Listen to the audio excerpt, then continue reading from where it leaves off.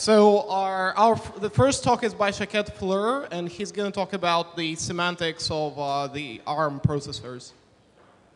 Thank you. Okay, good morning. I would like to present our work on a memory model, or actually an architecture model for the ARM architecture. So we should start with why should we care at all? So if one wants to reason about assembly code for ARM or ARM machine code, if one wants to reason about the Linux kernel or about compilers, one probably wants a model for the ARM architecture. And if it's a formal model, even better, right? If we have one, we can also use it for validating ARM hardware. And in the context of ARM, that's quite important because ARM license the architecture to different companies who design and manufacture their own implementations of ARM.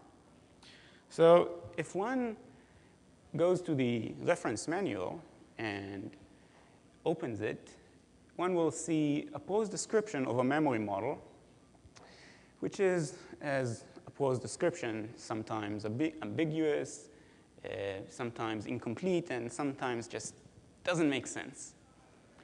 Another part of the reference manual describes each instruction in kind of isolation. It uses a sequential pseudocode, which is quite nice, but doesn't really suit concurrency models.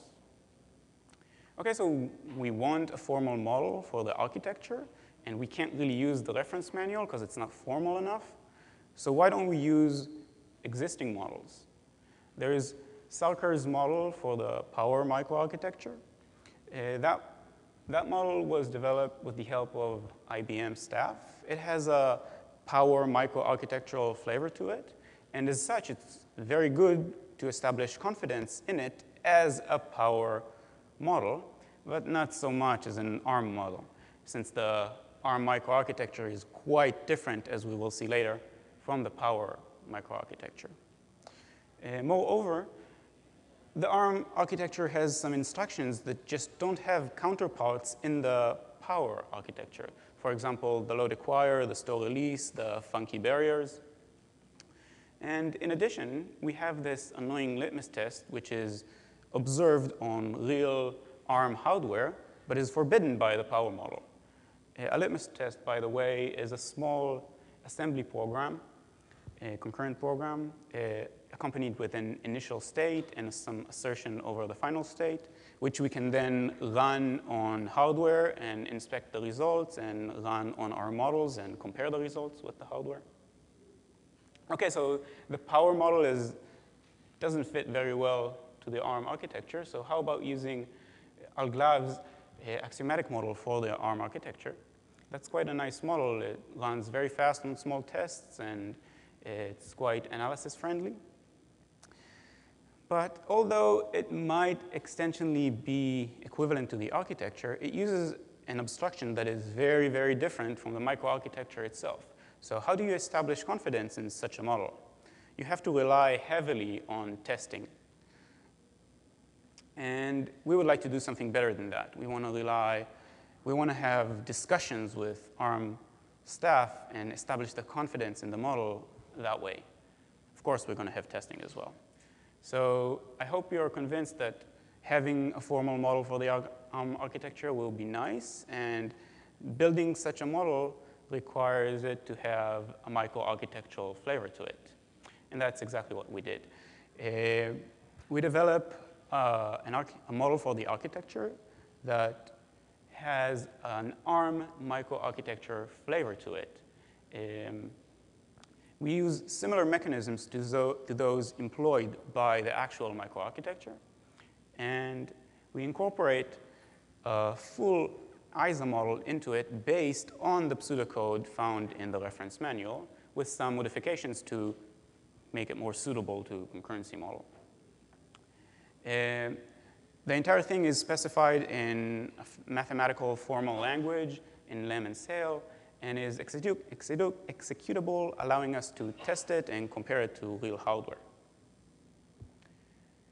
And we establish confidence in the model by making it very, very similar to the microarchitecture that allows us to talk to ARM about it and make sure that it is actually the behavior that they meant for the architecture to have.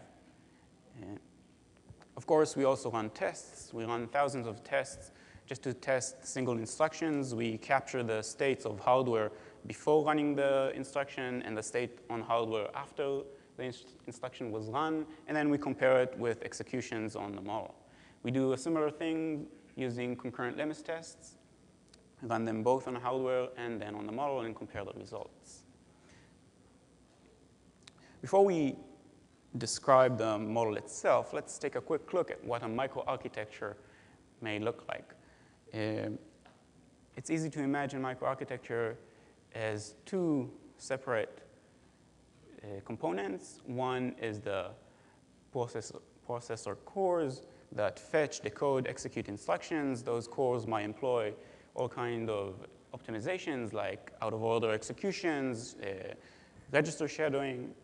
And then those cores, when they need to perform memory accesses, they communicate with some cache hierarchy, and they interconnect, which ultimately results with a value for read or just accepting a write.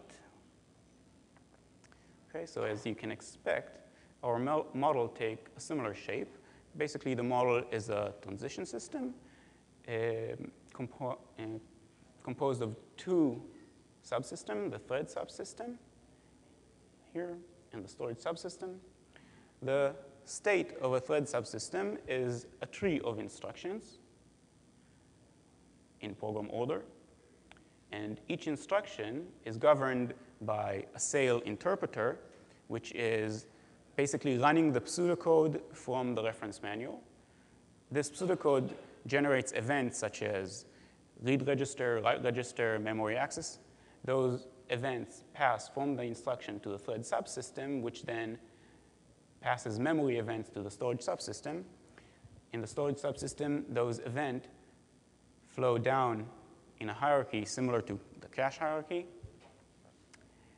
until they finally reach memory.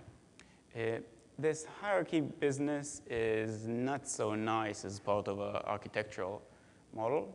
So we have an abstraction of it called POP, which we will discuss later on. Okay, I'm going to talk a little bit about the storage subsystem now, and then about the ISA model and the thread subsystem. So the flowing storage subsystem, the one more closely related to the microarchitecture, is a set of buffers, those rectangular things here, connected in a hierarchy with the memory at the very bottom. Each thread is associated with some buffer. Of course, we can have different hierarchies, and before we start to analyze the behavior of a certain program, we have to fix the hierarchy. So here are some examples for hierarchies. Okay, so when a thread issues a memory event, it will enter the top of the buffer associated with that thread. So in this example, thread 0 issued a write, and it entered the buffer associated with thread 0. And now if thread 0 issues a read, the read enters at the top and pushes the write down a bit.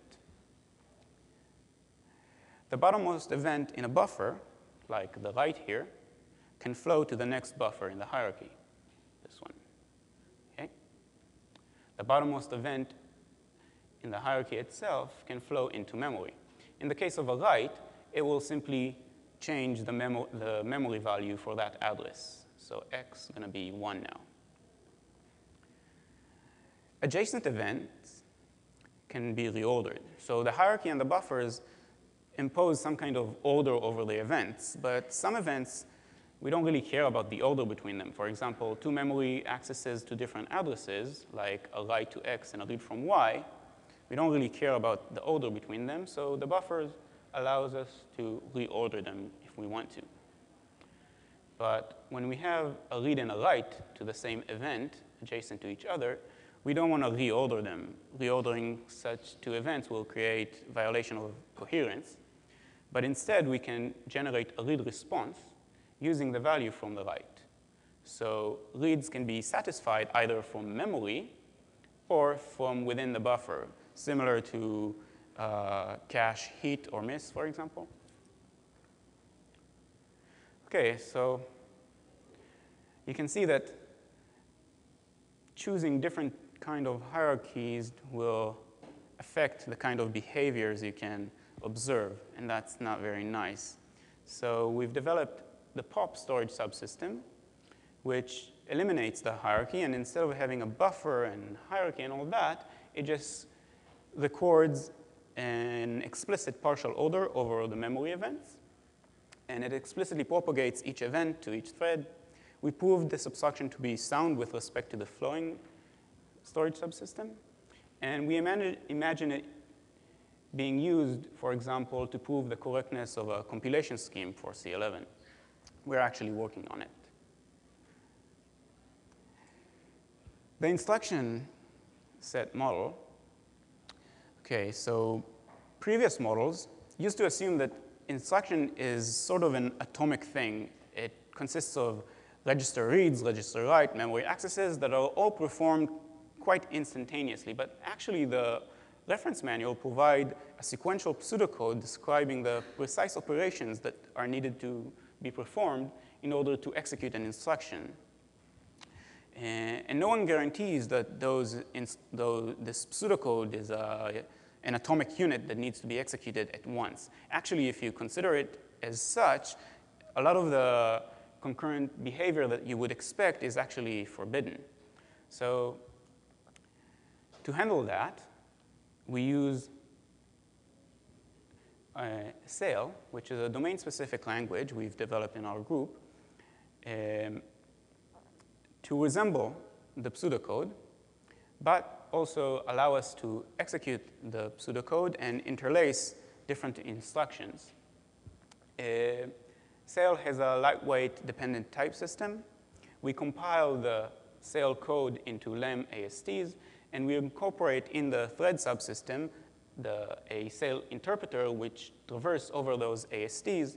And in each transition of the storage subsystem, we just perform one operation of the interpreter, and in such way we can interlace the different instructions.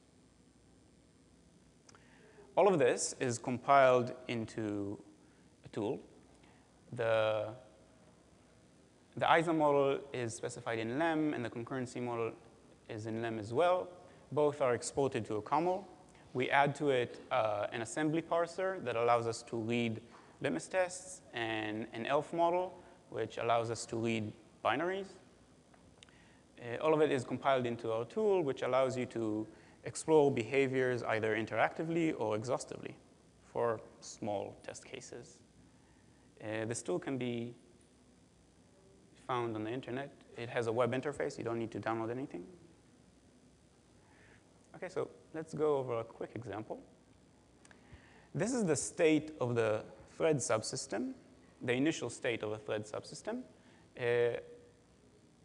We don't see the storage subsystem here because it's not very interesting. It's empty at the beginning. We can see in green the enabled transitions of the system, which is fetching the next instructions. And we can already see that it's going to be a store from address 50,000. So I'm going to perform that transition. I'm going to fetch the instruction. And now we can see that the instruction was fetched and already analyzed, but not performed yet. In blue, you can see the Sail code, which is similar to the pseudocode found in the reference manual, that actually implements the instruction.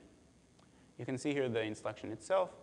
That is a store that gets its data from register X1. It gets its address from register X0. And in addition to storing the data into that address, it adds 8 to the address and stores it back to X0. This is good because you can see that the next instruction that we haven't fetched yet is exactly the same instruction. Both of them read address from X0, but they are going to be performed to different addresses because the first instruction already modified the value of x0. Let's go over the cell code of this instruction. Each transition now is going to be the execution of the cell interpreter. So first thing the interpreter is going to do is going to read register n. N is 0, so you can see that it's reading x0. And it read the value 1,000, which was the initial value of that register. And you can see that the thread subsystem now notes that x0 was read. Next thing, we're just going to record the local variable address here. And then we're going to check if this is a pre-index instruction. This is not a pre-index instruction. This is a post-index instruction. And the next thing the cell interpreter will do is this special function, which informs the thread subsystem that a memory write is going to be performed to that address, but without the value yet. So the thread is now aware that a write is going to be performed, but it doesn't know the value that's going to be stored. It only knows the address. OK. The next thing the cell interpreter is about to do is perform the write back, writing the address plus 8 back to 0. Now, this is the interesting point, because the reference manual says that these three instructions, the performing of the write back, should be done at the very end of the instruction. But if we kept those lines in order as the reference manual required, we wouldn't be able to perform this instruction out of order, because it would be still waiting for the value of x0. So to make that right, we had to move the write back from being the very final instruction into the middle. So now this is a write back, so we're going to perform it. First, we're going to calculate the new address, 1008. And then we're going to store it back into x0. And now you can see that x0 got his new value. OK, finally, we read the data and perform the actual write. OK.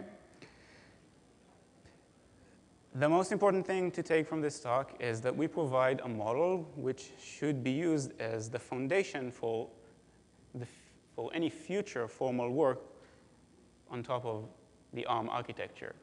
You can use our tool to explore behavior of very small programs, or pick one of the limits tests that we provide on the web interface.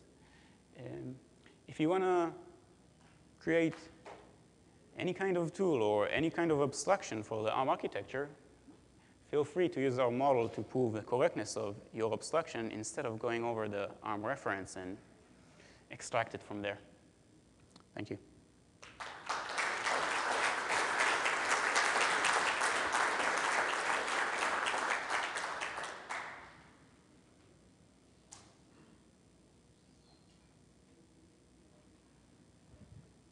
Hello. I think you may have answered this question in your very last bullet there, but suppose I am reasoning about the behavior of source programs in this ISA or about optimizing compilers. Should I do it in an Algolov-style axiomatic semantics and then prove that sound by your model, or should I do it directly in your model? OK. Very good question. You probably want to create a new abstraction axiomatic model for that, but not necessarily. I'm working on a proof for the compilation scheme from C11 to that model, and it's not that complicated working with the operational model. And the C11 model I'm using is Betty's model, which is axiomatic. And it's not a big problem doing the translation from the axiomatic to the operational and vice versa. But you might want to, because it's quite a complicated model. You had an example of a behavior that was possible under ARM, but not possible under Power. Could you put that back up again? Just the name. It's MPDMB plus RFI, FRI, control ISB. No, the litmus test was not the same one that's not the litmus test, just an example for a litmus test. Oh, okay, that wasn't the particular litmus test. Yeah, that one is forbidden both on ARM and Power. Okay. So is this the one where, sorry, to be technical, is this the one where a write happens before, there's a read and then a program order later write, and the write sort of gets done before the read? Yes, okay. Okay. It didn't seem to match what you had on the slides. No, you're right. That was a different litmus test. So I'm puzzled that there wasn't a formal specification before you got started from ARM, because in microprocessors they started using tools already in the 90s to prove the correctness of multiplication circuits and so on, and it's incredibly important when you ship these microprocessors that they are correct. How do you explain that the state of the art within ARM was where it was? I don't know. Maybe ask ARM people. I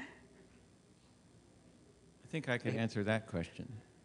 The hardware makers for many years now have had very good tools for functional equivalence verification between the RTL level and the transistors. But between the ISA level and the RTL level, there's very little in any company, even the leading companies, partly because they don't have very good specifications of either level, formal specifications with which to do verification of. It's recognized. Okay. Thank you.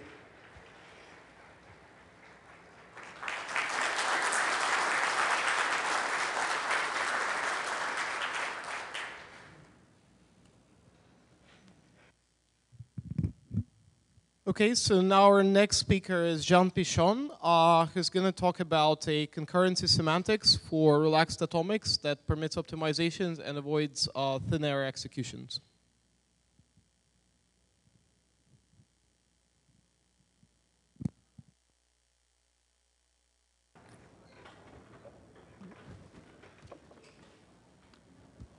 Okay. So we start from a sad and depressing state of affairs where more than 40 years after the first relaxed memory hardware was introduced, we still don't really know what it means to write a concurrent program that runs on top of that. So in this talk, we're going to focus on, let's say, the core of this issue. Of course, the paper highlights many problems, and the paper I quote here highlights many problems with that, but we're going to focus on the core, which is to design a memory model that specifies basically what read instructions can read in a concurrent program for a programming language as opposed to assembly, where you manipulate shared mutable state using what C calls relaxed atomics, which are reads and writes that are meant to be mapped to plain assembly loads and stores without barriers. So there's quite a lot of wiggle room for what the instructions can do. And we want to do that without allowing out of thin air. So what's out of thin air again? Well, to remind ourselves, let's first look at something that's not out of thin air. This example here. So if we look at this program that initially has two locations, x and y, which are 0, and two threads here and there. The first thread reads x. If it read 42, then it writes that to y. So it sort of forwards conditionally 42 from x to y, and the second thread reads y. If it read 42, it writes 42 to x, and otherwise it does exactly the same. So if you look at this program, it's completely reasonable for a compiler to go, oh wait, it does the same thing in both branches. We can just collapse the conditional. And now it's completely reasonable for either the hardware or the compiler to go, oh wait, this is a load from y, and this is a store to x of a constant, so there's no reason not to reorder those. If we look at this program now, well, it can start by writing 42 to x, read it there, write 42 to y, and this can read 42 here. So it's completely reasonable for this program to read 42 in both threads. And it's a thing that happens, like if you run it on your favorite compiler, on your favorite hardware, it might happen from time to time, or maybe all the time. However, because it's a reasonable outcome for the result of the transformation, it's a completely reasonable outcome for the original program. However, if we remove the else branch, then it doesn't make any sense, because the previous argument that was, well, somehow the 42 happened in all cases, so you could start with it, doesn't work for this program. Because if this reads 42, for example, then the only way it can read it is from there. The only way it could have read it from there was if it read it there, which means that it must have been written there, and we have this sort of circular reasoning that wasn't there previously. And in fact, no combination of hardware and compiler optimizations lead to this so-called outer thin air outcome where the values just pops out of thin air. And if they did, it would be a bug. If you look at all these papers, they sort of explore the consequences of it. And basically, if you have a separation logic, well, the only thing you can say about reading a relaxed read is it reads something, God knows what. And it completely breaks compositionality and this paper, and so on. The issue is, while we can look at this program and go, yes, this is clearly an out-of-thin air outcome, there's no general characterization. So we're in front of a specification problem. We have some examples of bad outcomes, but we don't have a general notion of what it means to be bad like that. So look at the sort of two main memory models that suffer from this issue. Well, they all suffer from this issue, but these actually try to tackle the issue, and they fail, which is quite sad. So if we look at the C memory model, how it works is it looks at individual executions. And if you look at the individual execution of this program, where it reads 42 into both threads, what happens is this reads 42, right? So it writes 42. This reads 42 and then writes 42. And so this program where we have this sort of loop has to be, this execution where we have this loop has to be allowed because we're looking at this execution and we want to allow the corresponding behavior. The problem is it's also an execution of this program. So C11 sort of overshoots and allows out of thin air outcomes.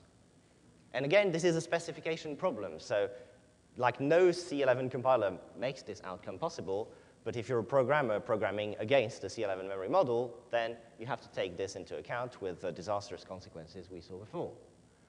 If you look at the Java memory model, it sort of suffers the other way around. So it doesn't exhibit out of thin air. The way it does it is basically to check that an execution is allowed, you build a sequence of executions where the nth execution justifies the n+1th execution being able to read the values that it reads, but it doesn't have to completely agree on what exact executions paths are taken. So by doing this, it manages to apparently avoid out of thin air. The issue is that it also avoids things that are completely reasonable. So for example, common subexpression elimination is not sound, as shown by these people. So if you look at this program where we read X, if we read 42, we read it again, and then we store what we wrote, and otherwise we write 42, it's completely reasonable. I mean, we're reading X twice. It's completely reasonable to merge the second read into the first. And then we end up with what is basically the second thread of the first program we were looking at before. But in Java, it's not sound. So what happens is people who program in Java just ignore the Java memory model. And when they program, they have to think about what they know the compiler is actually going to transform their code to and how the hardware is going to deal with that. And that's a bit sad.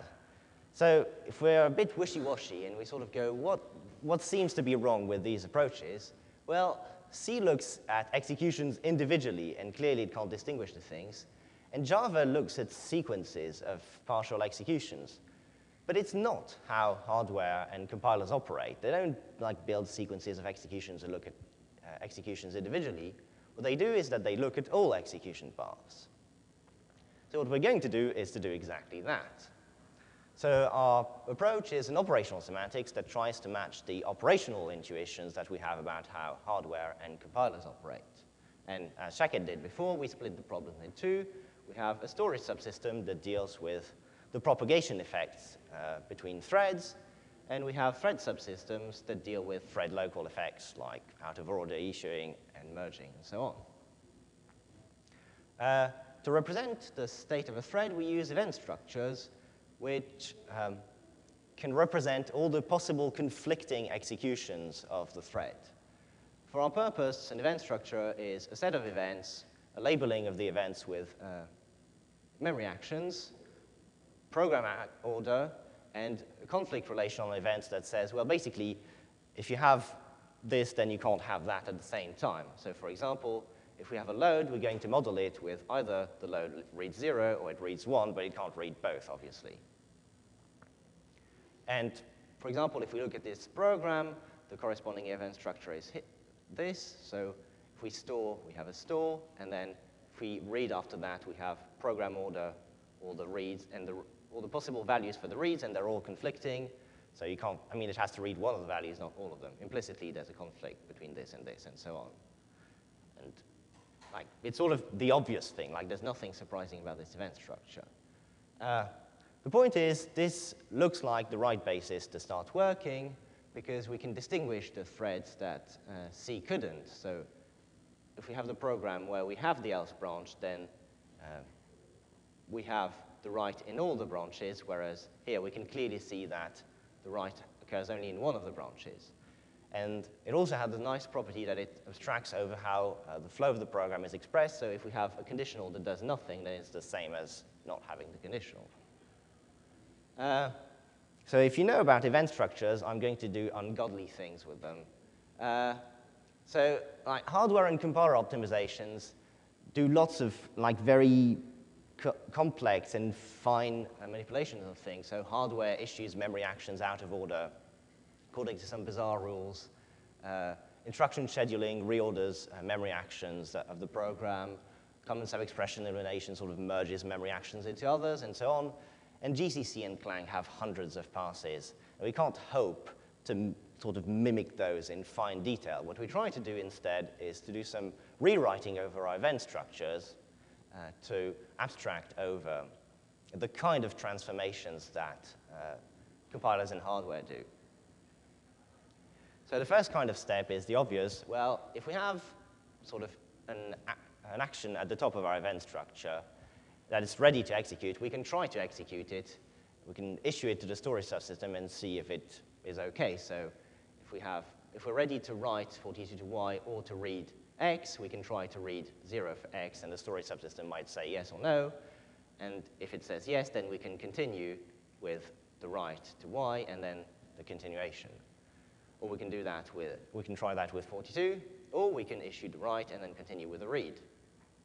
And these execution steps are interleaved with the other steps of the semantics. So it's sort of jitting while executing. So it's modifying the code of the thread while it's executing it. An example of modification step is the ordering. So if we read something, and then in all the branches of the read, we do the same memory action, then there's no reason to not execute that memory action first. So what we can do is just pull it out. So we remove the program order from the read to the write and just put the write next to the read. And this can occur deep inside the event structure.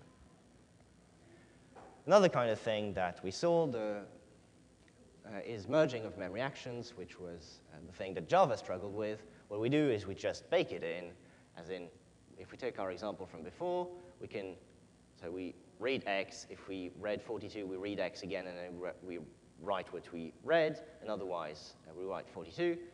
We can just merge this second read of X into the first, and we just keep what happened in a case where we read the same thing. Another thing that I didn't mention is that compiler optimizations are often supplemented by analysis that try to extend their applicability by finding out properties of the program. So for example, alias analysis looks at this program and determines, oh wait, we have 2 pointers P and Q, and we're doing a comparison on them, but we know by looking at this that actually P and Q can't alias the same region of memory, so we can just remove this whole conditional. And the memory model needs to account for that somehow. The way we do this is by allowing the memory model to make bets. So if we have this program that reads X, and then if it reads 42, it writes 37 to Z, and otherwise it writes 42 to Y. And if somehow, by looking at the behavior of the whole program, we determine that actually this can't happen, we're out to make a bet that it's not happening. And this allows us to ignore the possibility where 42 is read for x. And this enables further deordering steps and mergings and so on. So for example here, if the sort of offending branch is ignored now, we can do this deordering because this happens in all branches. Of course, there's a sort of slight circularity, which is knowing that this is impossible depends on the behavior of the whole program. So starting from the state after the bet, we have to make sure that there's no further execution that actually executes this read, otherwise the bet was wrong. So to conclude, how do we know that we've avoided out of thin air? Well, as I said, it's a specification problem, so we can't be certain. But if we look at how the memory model treats our two examples that we had to distinguish, so the one with the else branch and the one without, and we look at the event structures, if we look at this thread here, if we have the else branch, then we have this memory action in all branches, so we're going to be allowed to deorder it, and then to start the execution where both threads read 42. If we remove this, we're kind of stuck. We have to start by reading something, and the only thing that's available is 0. So the 42-42 outcome is not possible in the case where we don't want it to be possible. So somehow it seems that this memory model constructs the execution incrementally, and where reads have to read values that are there. Unlike the C11, which sort of allowed self-justifying executions, here it has to be built incrementally. And this is also validated by some litmus testing on the classical out of thin air examples and a few more. Like, it seems to do the right thing for the fragment of C with relaxed reads and writes and non-atomic reads and writes and locks. It also seems to deal quite well with the problem of undefined behavior found by Batty et al. Where basically in C11 you have undefined behavior and you have weak memory concurrency, but if you look at the combination of the two, it doesn't make sense. Basically any program with a potential source of undefined behavior actually triggers it. And the basic idea is to treat undefined behavior as a sort of joker for the transformations we did on the event structures. So it seems to be the best solution we have so far. It seems to avoid out of thin air, but it's got a bit too many moving parts. It seems to be extensionally good. When we try it on examples, it seems to work. But if you try to reason about it, it's just absolutely horrible because you have to consider all the possible betting steps, and you have towers of exponentials of complexity. But it seems to work, so we'd like to try to extend it to reach feature parity with C11, prove that it's strictly included in C11, check that you can actually implement it on hardware, and that the syntactic optimizations that you would expect to be sound are sound. Thank you.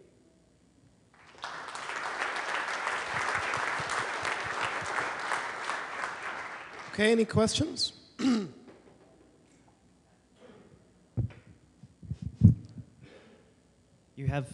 You have several steps of deordering and various other things to relax the behaviors, bets and so on. Is it clear that that none of those could be expressed as a sequence of the other steps? Have you got the sort of minimal set of weakenings you might have for the strength you've got? There's some amount of overlap between the steps, but I haven't tried to sort of build a minimal thing in any way, but they seem to cater for different aspects of what the hardware and the compilers do.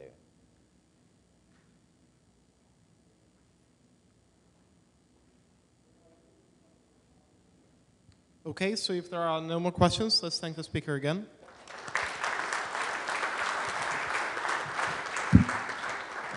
Okay, our next speaker is John Wickerson, who's going to talk about overhauling our SC atomics in C++.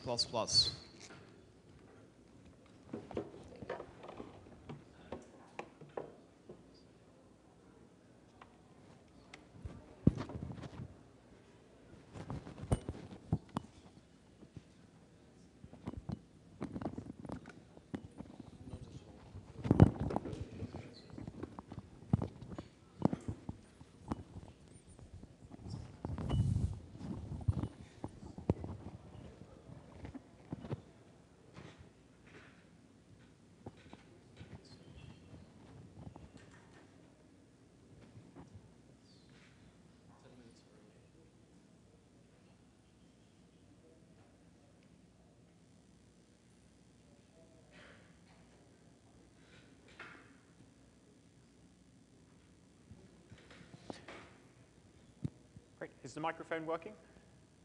Yep, great. Cool. So thank you very much, everybody, for coming. This is a report on joint work with Mark Batty and Ali Donaldson. So the object of our study, or the objects of our study, are the memory models of two programming languages, C11, which I guess most of you will know, and OpenCL. OpenCL, for those who don't know, is an extension of C for doing parallel programming on exotic hardware like GPUs, FPGAs, and so on. What is a memory model? So basically it's the part of the language specification that tells you if you load from a shared memory location, what can you get? And like all parts of the language specification, it's a contract. You can see it as a contract between the programmer and the compiler writer. It defines the expectations and the obligations of both parties.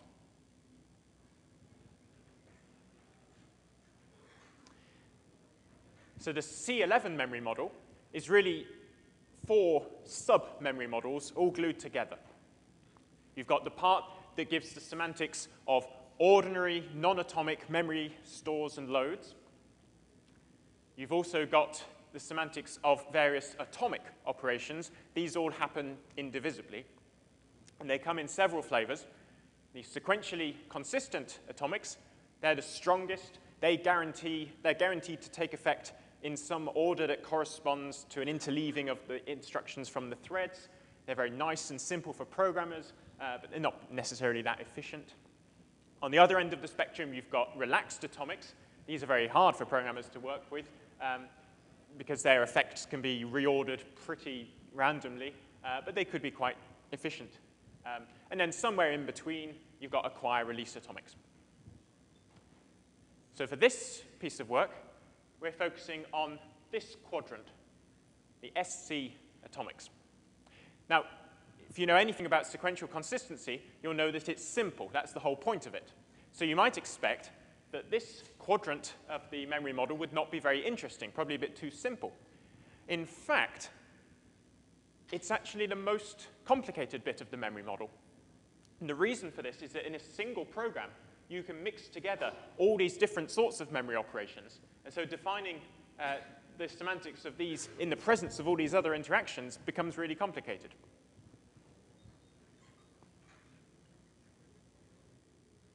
So what have we done? Our first contribution is to suggest a slightly stronger model. So what do I mean by stronger here? Again, thinking in terms of this contract, we found that the original contract gave slightly too much freedom to the compiler writers in terms of which behaviors programs were allowed to exhibit. No existing compilation scheme was taking advantage of these freedoms, so we took them away. That in itself is neither here nor there. It's a very small change, hardly anybody's going to notice. But what that does is it unlocks a whole barrage of simplifications that can be made to this part of the model. So our main contribution is to massively simplify the semantics of SC atomics. To give you an indication of how much simpler our new proposal is, this is the text of the C11 standard that defines the semantics of SC atomics. And we're working in a formal setting, but if you translate our changes in a formal mathematical language back into prose, the new version would look about this size. And I should emphasize, I haven't just sort of made the text really suddenly very dense and used words like that. This is conceptually much, much simpler as well. And this is important, I mean, because if you know anything about the C11 memory model, you know it's fantastically complex. Concurrent programming is hard enough without having to battle against an incredibly obtuse language specification. So we think this is quite an important contribution. Not only is our simpler model easier for humans, but it's also easier for computers. And what I mean by this is if you consider a tool that is designed to calculate for a given program all of the possible executions of that program, with our new model, this can be done much more efficiently. And I'll explain shortly how that works. The OpenCL memory model inherits most of the C11 memory model. So many of our results for C11 carry over pretty straightforwardly to OpenCL. In the case of OpenCL, we went slightly further, and we also slightly weakened the model. So here, we found that the original contract of OpenCL imposed too many obligations on the compiler writer, to the extent that we could find some OpenCL programs that it was actually impossible to compile efficiently. So we removed some of these obligations. Now, in this talk, I'm afraid I won't have time to talk about OpenCL anymore. It's all in the paper. I'm going to focus just on C11. So I'm going to tell you a tiny bit about how the C11 memory model works via a single example. So here's a C11 program. You see we've got two locations, X and Y, both of them declared as atomic. We've got 4 threads, and in these threads we've got a variety of stores to memory, loads from memory. Some of these stores are annotated as relaxed atomics.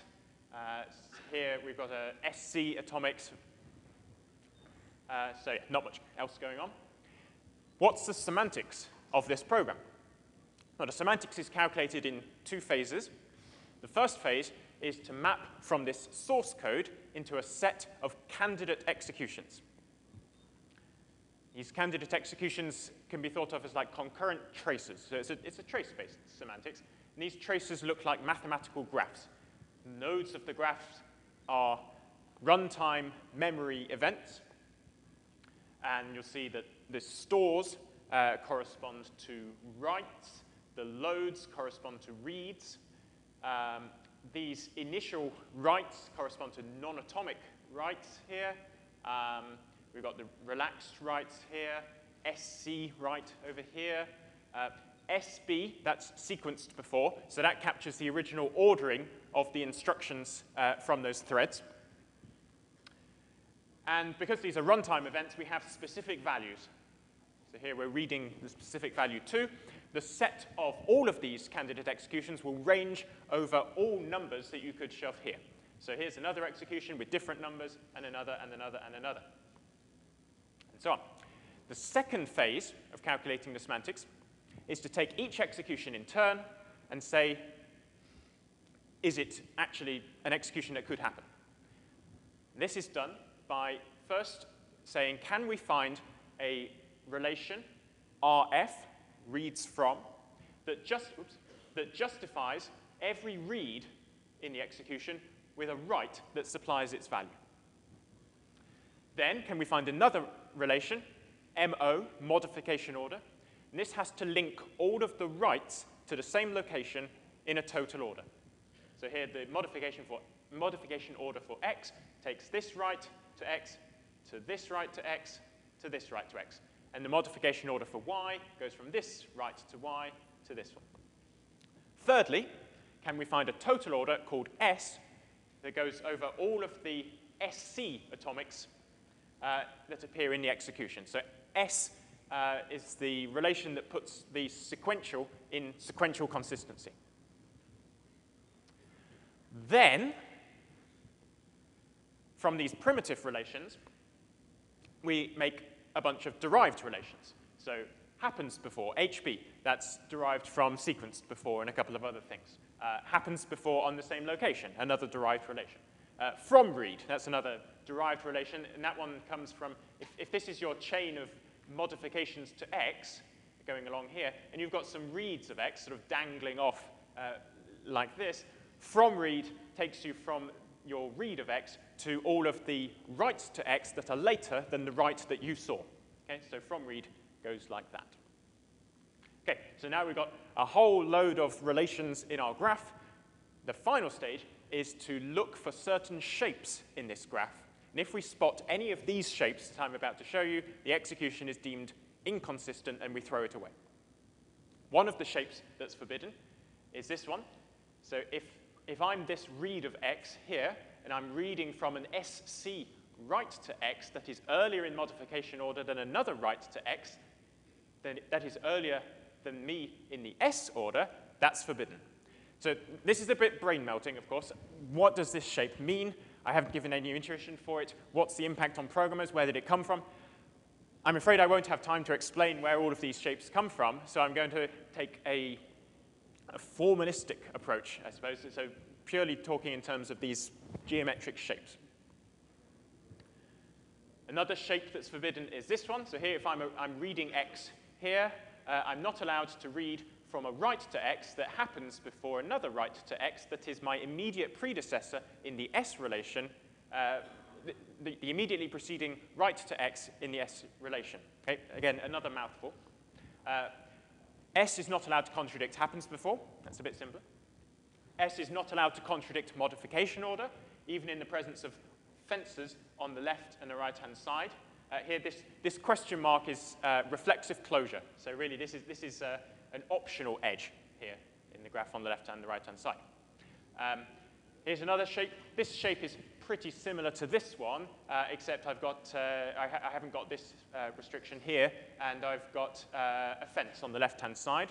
This shape is pretty similar again. I've got, this time, the fence is on the right-hand side, and I've got another shape with a fence on the left and the right. Okay, so these are all of the shapes that are forbidden that relate in some way to the S relation. And this is the relation that I'm really probing in this work. All of these axioms, of course, can be rewritten in proper maths, so looking something like this. So this is irreflexivity of this relational expression. Semicolon is relational composition. And if you look at these axioms in the context of all of the C11 axioms, all 12 of them, minus consume atomics, you'll see that the S axioms take up an inordinate proportion of the total number of axioms. 7 out of 12 relate to SC, which should be the simplest part of the model. So there's a lot of opportunity for minimizing this bit. So a comment on these. So this is a slightly different formulation of the C11 memory model. It has been formalized before. This formalization of the axioms is in a restricted form where all of the axioms are of the form irreflexivity or emptiness of a relational expression that is quantifier free. The reason for doing the axioms in this form, which, by the way, we proved in Hall to be equivalent to the previous formalization by Batty et al., is that we could plug these axioms, just as they are, into the Herd memory model simulator. This is a simulator that is able to calculate all of the executions of a given small program, and it's very efficient for hardware memory models, and our initial motivation for this work was we wanted to play about with that in the context of the C11 memory model. So the simplifications that we discovered were sort of an accident, but really they came about, in a sense, because of the way that we had to force these axioms into this restricted language like this.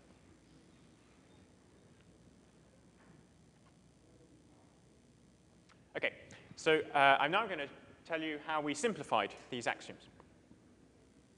So here are the forbidden shapes again. We're going to make two changes, two very small changes. The first is we're going to say, rather than this right here having to be the immediately preceding right to x in the S order, I'm just going to say that this has to be any preceding right to x in the S order. Why do I feel that that's a justifiable change?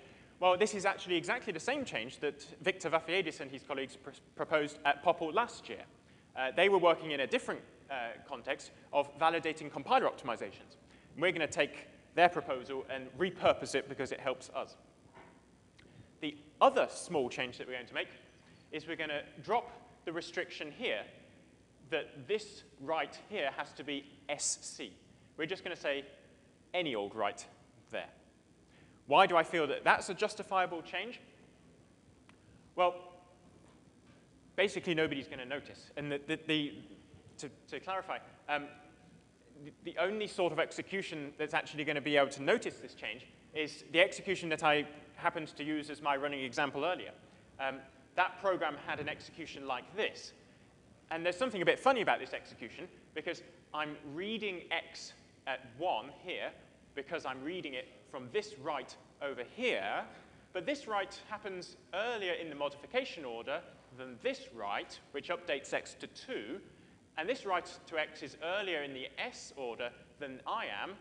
So in a sense, this read is getting quite a stale value.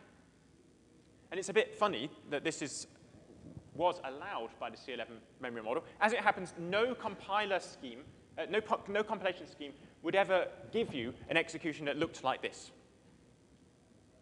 Okay, we proved that. And so this is a justification for why it's OK to say that such executions are no longer allowed. So we've made those two small changes, and now we can unleash a barrage of simplifications. So this shape becomes a special case of this one, so we can get rid of it. These 4 shapes are all now become symmetrical enough that they can all be collapsed into a single one where the fences on the left and the right are now optional. And now these 3 shapes all become factorizable into a single shape where we just have a union over those 3 possibilities for this edge here. And we're done. So we've managed to collapse all those 7 axioms into just one pretty simple axiom. So there we go. And if we look at that in the context of all of the axioms, that's the complete set before and after our change. We've made the model quite a lot smaller.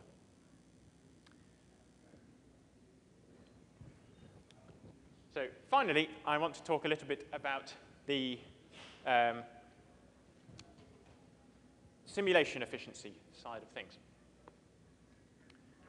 So we took the simplified axioms and we shoved them into Herd. We said, calculate all the behaviors of some small C11 program. And the results were not very good. So along this axis, I have the size of the program increasing here. So the program that we considered for this graph was an n-threaded version of Decker's mutual exclusion algorithm, so store buffering, if you know your litmus tests. And the number of threads, n, is increasing linearly along this axis here. And the simulation time, as you can see for Herd, is not good. In contrast, CDS checker, this is by Norris and Dembski from a couple of years ago. This is another memory model simulator that's fine-tuned just for the C11 memory model. Okay? So unlike Herd, which is completely generic. And their performance is much better. So we stared at the axioms that we had a little bit, and they can be seen as being of this form. So we have, remember, we had to existentially quantify over 3 relations, and then we had a bunch of axioms, and then here's our new SC axiom here. And basically what this axiom is saying is that you must be able to find for me a total order over the SC atomics that is, in a sense, compatible with this relational expression here. That's what the irreflexivity check is doing. So we figured if we can just constrain that this right-hand side here has to be a partial order, then since every partial order can be extended to a total order that's compatible with it, we would be able to know that such an S would exist without having to construct it. So specifically, we did a further rewrite to say, if we just make sure that this right-hand side is acyclic, so a partial order, then S will have created the conditions under which that total order will exist, but we don't need the simulator to have a for loop that sort of iterates over all of those possible total orders. So the simulation should be much more efficient. And we tried it, and indeed it is. So the performance is now comparable to the highly efficient CDS checker, which works in a very different way. It doesn't sort of enumerate all of the candidate executions like Herd does and then filter them down. So although we're not a lot better than CDS checker, we think it's encouraging that we can get such good performance from a completely generic memory model simulator without any specific optimizations. And moreover, Herd, unlike CDS checker, is completely exhaustive for loop-free code. So there we go. Our results then, so we slightly strengthened the C11 memory model. This led to a much simpler model and a model that is much easier to simulate as well. Thank you very much.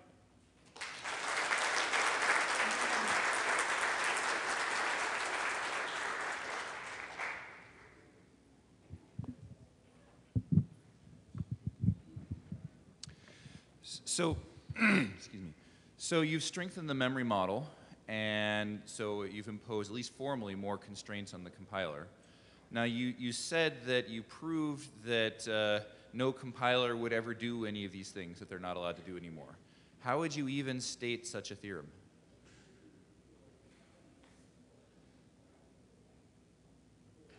So how did we state that theorem?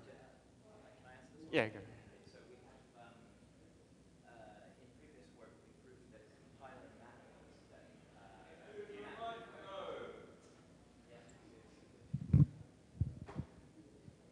In previous work, we proved that compiler mappings from C11 primitives to little scripts of machine code preserve the semantics of the memory model over the memory model of the given machine. So for that, we did that for x86 and Power. And what we did to check that these strengthenings, we essentially checked that these strengthenings didn't break those proofs. So this isn't a proof about a real compiler. It's a proof about a mapping from the primitives of the C11 language to the underlying machine's instructions. It doesn't take into account, for instance, compiler optimizations. But these are SC accesses, so right now my understanding is that compilers don't optimize them.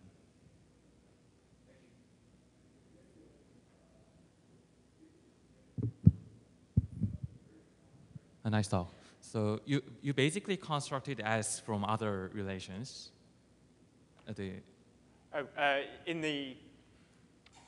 In that final version where it had the acyclicity condition. Yes. So my question is, do you think it is also possible to construct modification order as well? So we did certainly think about that. The thing about the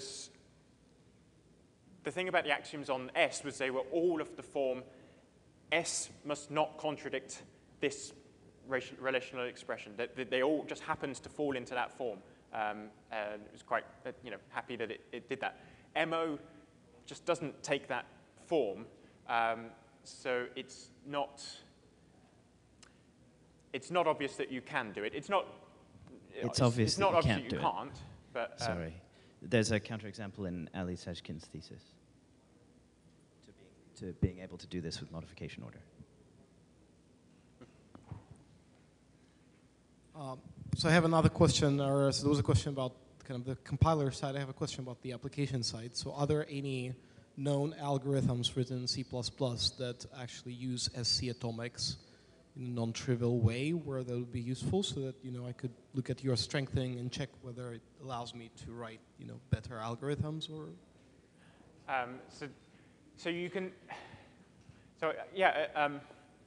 I did quite a bit of searching for finding algorithms that really need SC atomics, and ended up coming up with something of a proof that you actually don't need them, which is that you can implement locks using acquire and release, and then just sort of use replace all the SC stuff with locks, and you're basically done.